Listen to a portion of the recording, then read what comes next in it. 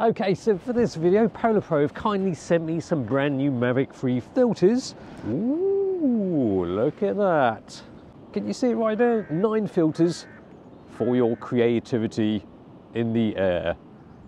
So this 9 filter kit is called the Director's Kit. Makes me feel like my ability is much better than it actually is. But the Director's Kit comes with 3 ND/ polarizers, 2 variable NDs, 1 circular polarizer, and an FX kit combining 3 special filters that give you special effects, which I'll show you right now. Okay, there we go. So now we have got the gold morphic filter on the front, if you can see right there. Now the idea with this is that it will give you some of that anamorphic look with the light flares. Yes, many are suckers for that anamorphic flare look. There are plenty of affordable lenses for that, but as you can't irreversibly remove the lens of the Mavic 3 easily, having a filter like this is your best way of getting it for your drone footage. So the gold morphic filter will give you a sort of gold light flare, whereas the blue morphic one will give you a blue one, obviously. Right, let's get started. Okay, here we go.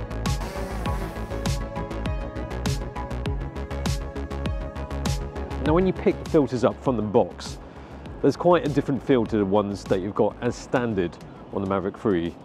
It's an all metal frame, aluminium in fact, to keep it nice and light. Anyway, let's get some of this golden flare. Right, not a very sunny day. Hoping for a tiny little bit of light now. Personally, I'll go for the gold morphic. It would be quite nice with the sunlight like this. The interesting thing with the gold morphic and the blue morphic is that they've got like these lines on the filter. I guess that's what helps make this effect. Here we go. Oh yes, it's flaring. And it works, but you do need to make sure you use the right settings to get the best out of it, otherwise you end up with stripy images, which becomes apparent when you use smaller apertures. Open up towards the maximum aperture and the stripes will disappear, leaving you a nice long streaky uninterrupted light flare. Think of it this way, if you've got stuff on your lens you won't see it in your images with a large aperture, stop it down to small aperture and you'll see whatever smingy stuff is on your lens and sensor. Overexposing it might make it less apparent, but it's still visible at small apertures. Right, now from a gold anamorphic look to the blue one. Okay, so this is the blue filter. It looks a little bit cooler. I'll try switching on the lights from the car. I'd choose blue morphic for artificial lights, gold morphic for sun and flames, although you can't see too much flare from the headlights in broad daylight. No, you can't really see it. I think it's because the sky is too bright at the minute. It's overpowering the car lights. It's not all about the anamorphics though, there's a mist filter too.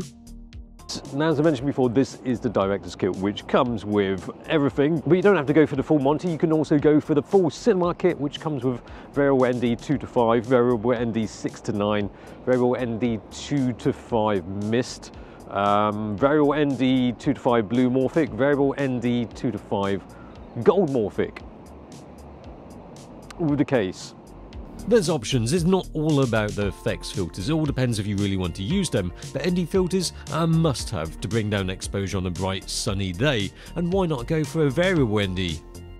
So yeah, variable NDs, very useful for bringing down the exposure on bright sunny days, so you can have that 180-degree shutter. Now you're probably wondering why variable NDs? Well, because it's variable. You can change the setting of ND-ness instead of carrying a whole box of different ND filters like the ones I got last time, because Lockwool just dropped them. That's really cool. Oh! Sorry. Oh no! ND8, scratched ND8. I don't have a problem dropping stuff, of course. Never dropped a Mavic ND filter before, truth. It's much more convenient to take 2 variable NDs instead of 4 fixed ones. Saves the faff of figuring out which one you need to use. Anyway, with variable NDs, it's very important that you got the best glass. Apparently this is Cinema Series glass. Trademark, they've trademarked that.